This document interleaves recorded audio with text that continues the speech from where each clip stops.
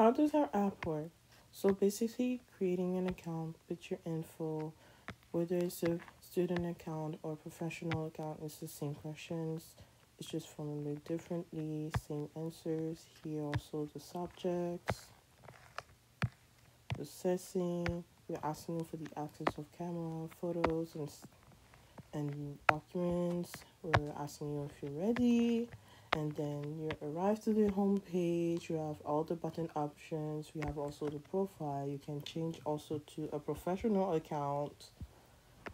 And we have also the little book, which is where we provide our services. I was only able to do the exchanging notes function. So how does it work? So click the button of the exchanging notes. You confirm.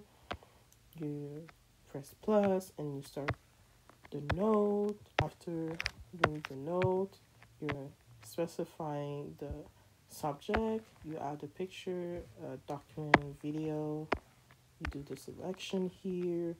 We continue on. And here, if you wanted to make it public or private for your account, and then you publish it, and it arrives you to the home page.